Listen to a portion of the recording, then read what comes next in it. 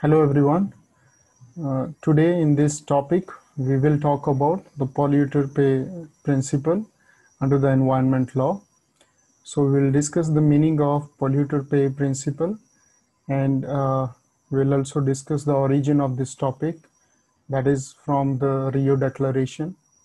We will take some of the case laws which are decided by the Supreme Court of India, where the Supreme Court that has applied the polluter pay principle, and then we'll take the burden of proof in case of polluter pay principle.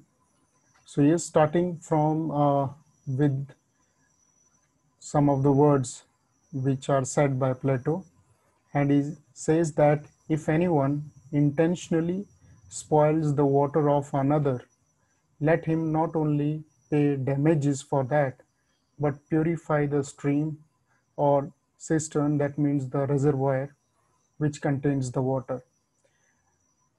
Now, the meaning of polluter pay principle.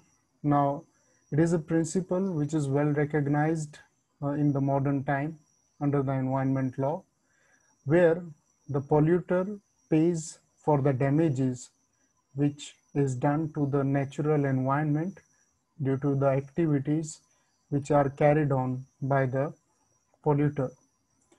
Now, simply it means that whosoever is responsible for the damages which is caused to the environment, that person himself must bear the cost of the which are associated with the pollution as well.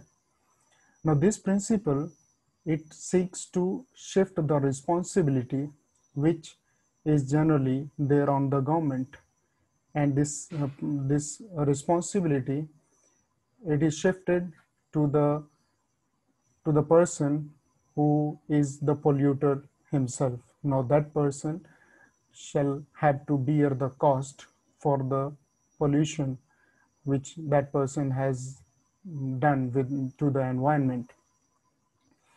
Now, talking about the origin of this principle, the polluter pay principle.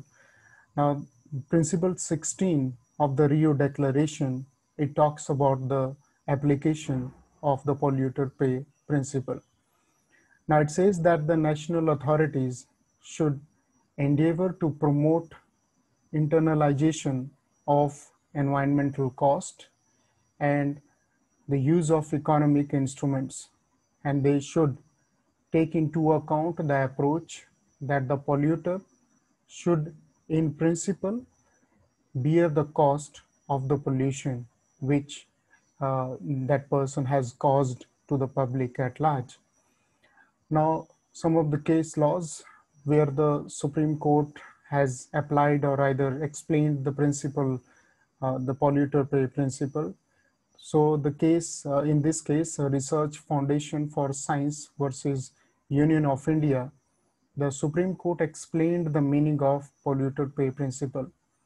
And it said that basically the polluter pay principle, it means that the producer of the goods or other items should be responsible for the cost of preventing or dealing with any pollution that the process of the polluter it causes to the environment.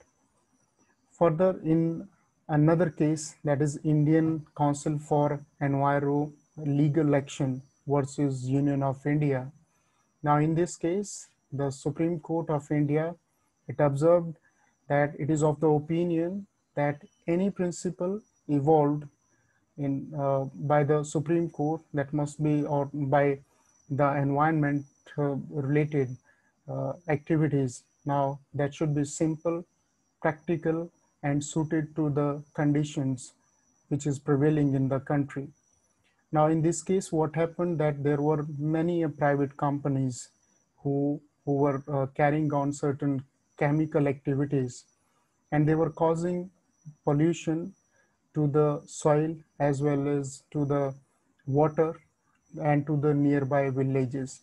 And a petition under Article 32 of the Constitution of India that was filed by an NGO against such companies. And the Supreme Court that ruled that whether it doesn't matter that the companies who are carrying certain hazardous activities and thereby causing pollution to the nearby villages.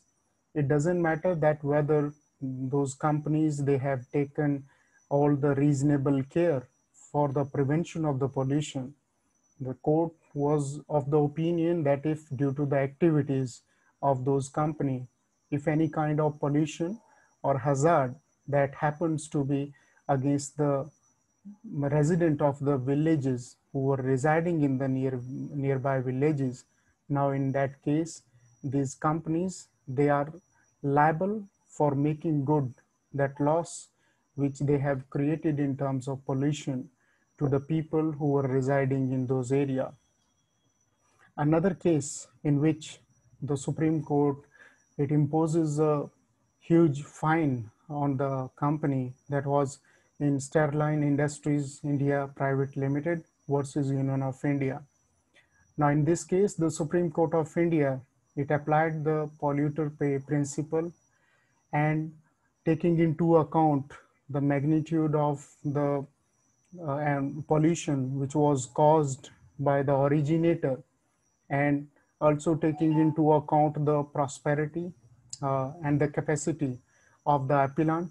The Supreme Court in this case directed the appellant company to pay a compensation of rupees 100 crore and for the reason that that industry has failed to maintain the emission and effluents standards which were prescribed, and further the company was carrying its activities without the renewal permission from the concerned authority.